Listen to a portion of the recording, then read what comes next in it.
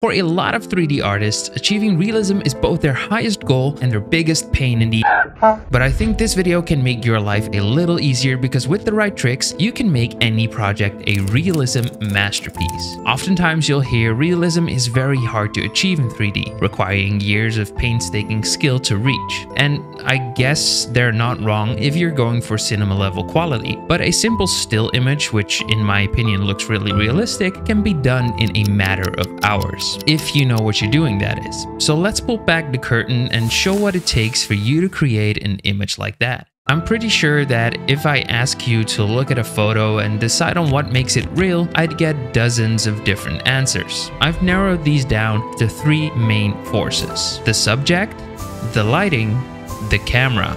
And these three forces combine together to what I like to call the TriForce of 3D realism.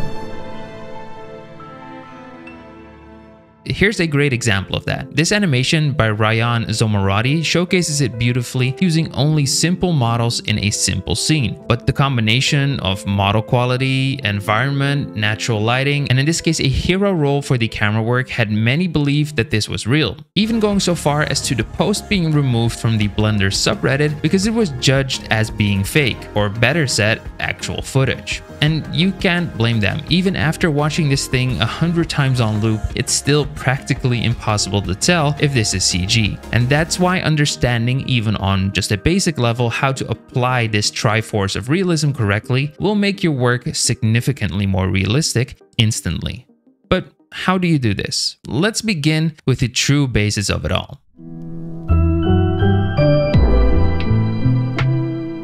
Whether it's a model, a character, or an environment, the subject is crucial to things looking realistic, with amazing surface details, realistic materials, and a fitting surrounding being major aspects of its potential to be viewed as real. To make your own, you're probably going with modeling and texturing, but it would require years of practice in both of these skills to become good enough to create a model that could fool somebody into being real. Instead, we can take a huge shortcut in creating realistic models by using the power of 3D scanning. Using this technique will let you capture minute details, imperfections, textures, and the most complex geometry you can think of in a matter of minutes. It's so incredibly powerful and very accessible these days as you no longer need an expensive DSLR camera or incredible studio setups. All you really need is the one device that we all carry with us all day anyways: a phone, and maybe technically a 3D scanning app. Now, my personal 3D scanning app of choice is Kiri, who, to be fully transparent, also sponsored this video. But after having tried several other scanning apps, I can truly say that Kiri is a great combination of usefulness, quality, and affordability, and it even has a 100% free version with full functionality,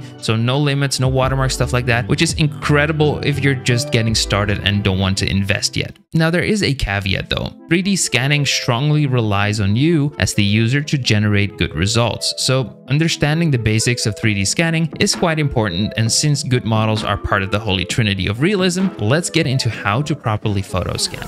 Kiri actually has something called featureless object scan, which uses neural surface reconstruction, a technique similar to Gaussian splatting, to generate incredible results easily. But we'll cover that more later since it's only part of the pro plan, and I want to keep this accessible for those of you who want to use the free version of Kiri. So on the basic plan, you're left with the usual method of taking photos of your objects. But trust me, that's not a bad thing, because photo scans, although more work than the featureless object scan, will always turn out better in terms of level of detail and texture clarity. For the projects used in this video, I only scanned outdoors, but more on that in a bit. Now, funnily enough, the quality of your scans depends entirely on the same three forces as realism in 3D. First of all, you need good objects which are readable by the 3D scan algorithm. These are objects with a lot of feature points. Now, if we take a look at this object, for example, here, these are feature points. Basically, these are standout features that can be read by the algorithm and thus are useful to interpret the shape of the object. A featureless object, on the other hand, is an object which doesn't have much shape or color definition and mostly feels flat to the algorithm, resulting in a worse scan. Now, if we're using the featureless object scan, we don't actually require an object with a lot of feature points. Anyways, you want to put put your object on an even background with a bit of texture like wood or stone, ideally with as little clutter in the background as possible. Although even with a rougher setup, Kiri tends to do a great job. Once you have decided on your object of choice and have a proper area to record it in, the second aspect comes into play: lighting, which to me is actually the hardest part to get right with 3D scanning. So when scanning indoor, you want your lighting to be soft, one color, and uniformly in strength all around your object. This can be really hard to do though without a proper studio setup. So instead, I'd recommend shooting in a room with a lot of natural light, but make sure to not put your object in direct sunlight. Try aiming for ambient light. Otherwise, your object will get strong contrast, which is very noticeable in your scans, like in these for example. Outdoor scanning, on the other hand, is actually easier because you can use nature's softbox, provided you have the right weather. Overcast days. Overcast, cloudy weather creates natural soft lighting, resulting in an even lighting for your objects. Honestly, this method is what I prefer in almost all cases, and we get a lot of cloudy weather anyways in the Netherlands, so it's quite easy to do as well. Sorry LA folks, I know you always have sun, but if that's the case, make sure to scan inside of a shadow so there's no direct sunlight hitting the object. But assuming you have overcast weather, like I do often, scanning outdoors is super simple and convenient.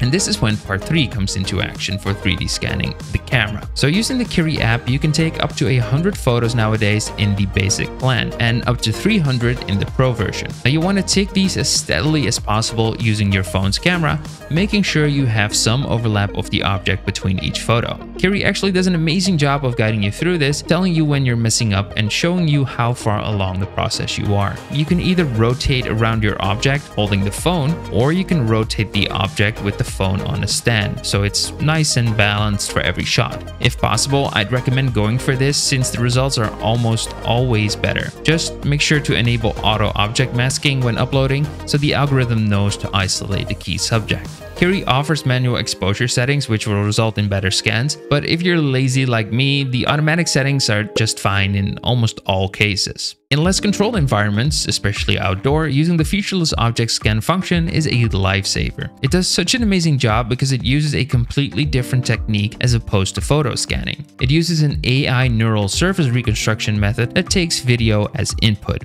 So simply rotating around your object, recording it without trying to ensure overlap and good exposure is more than enough. It works wonders for practically any object. After finishing your recording or photos, the scans are automatically uploaded and processed. You can then edit the scans within the app to remove any unwanted background elements, or for example a floor object, but you could also do this inside of Blender of course. Within the Pro plan, you can also have the app automatically convert the scans to uniform quad meshes, which is amazing, and it can generate PBR textures for ultra-realistic 3D models, making getting an incredible result that much easier. Now, what I like about 3D scanning in particular, no matter the platform or app that you use, is that it captures so much detail. It does an amazing job of recording tiny blemishes, details, and other small bits and bobs, which are truly the difference between a CG-looking model and something real. Assuming you've done all of the above properly, you can get amazing results super fast. It does take a bit of practice, but anyone can do it as long as you have a mobile device to work with. I think on average, each of these scans took about 30 minutes to do, including waiting on it to process in the app. If you want to try out Kiri, again, it's 100% free with the basic plan. Use the link in the description to get started, and if you convert to a Pro plan within the first 48 hours, you're getting 40% off on their annual subscription fee, which is big savings. Oh,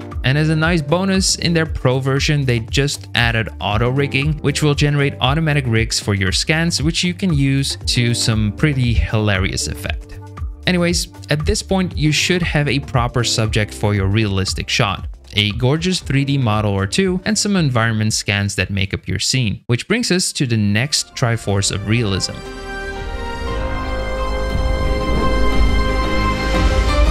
Now, I can't stress enough the importance of lighting. I've made several videos on lighting already and even just released a full introductory course on lighting in Blender over on CG Cookie, because lighting is literally the sauce that makes the dish. In this particular case, we need natural light that feels real, and using reference can be such a good starting point. For practice, you can take a photo, then recreate it as closely as possible by scanning the same object that is in your photo, lighting it using the reference, and adding a proper camera, constantly going back to that reference image, which you now have as a very handy guide. Now, the key with lighting here is twofold. First of all, we need to think of our scene in a way of it being real. In this scene, for example, what is the setting? What is visible beyond our camera bounds, creating the light for this object? Is it laying in grass? Or is it on a desk in a dark room at night and there's not a whole lot of light in this room? Is it an extremely sunny day or is it gloomy weather? Thinking of the scene in this way provides context that will guide both your lighting and your camera. So assuming you've done that for your scene, you should now know or have a general idea of what the light should be like. Now, second, it's important to aim for the goal, not for realism. Does it make sense to have only one single light source in an outdoor shot? Yes. Does it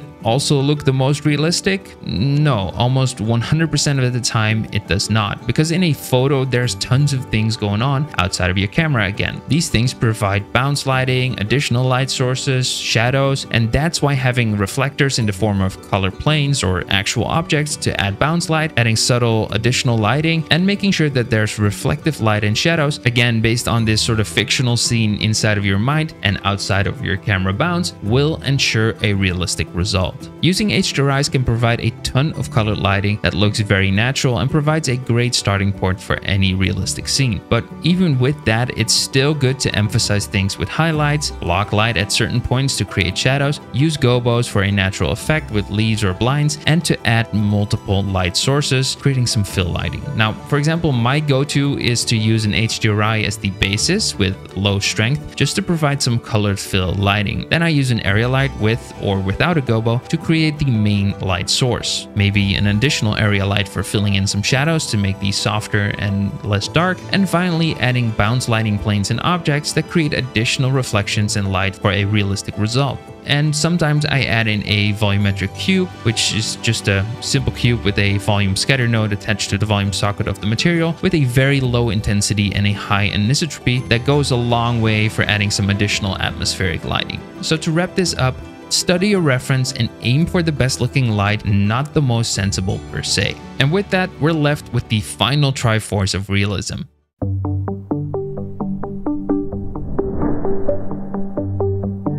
Very similar to the initial point for lighting, we have to ask ourselves, what is it we're seeing here? What is the scenario for this image to take place? Are we using a phone to quickly make a photo of something? Are we creating a deliberate photo using a DSLR camera? Is it a recording on an older device or a VCR camera? All of these questions determine how to set up the camera, not in terms of location or angle, but more so in focal length, depth of field, or grain and other settings. And so after determining what kind of shot your project is, you can simply look up details for that type of camera and mimic the lens as best as possible in Blender. And not only should you mimic the lens, but also the way the sensor handles the light and image. By looking up plenty of reference, or ideally creating your own, you can find what makes a specific camera unique and copy that. This could be vignetting, bloom, camera noise, or also grain, or maybe lens distortion. You name it, you can add it in. Now, some of these settings or techniques will require compositing to manually add them, and that's because Blender or 3D apps in general create perfect images without our help. So by taking, for example, a box mask or ellipse mask, blurring it with a blur node, and using an alpha over node to combine these with the original image, you can really quickly add a vignette. Lens distortion is just another node you can simply add in at the end of your compositing tree. Just make sure you use very, very low values or it will look fake as hell. Grain is a matter of adding a texture, adding it to the compositor via a texture node, and combining this with a mix color node to add the grain in. You can set the scale to match the sort of noise that your camera would get, and by setting it to linear light, you're getting grain in the dark areas, which is common for cameras, and by setting it to overlay, you're getting it more in the highlights, which is again common in certain cameras. But if you copy those settings as best as possible and pair this up with lighting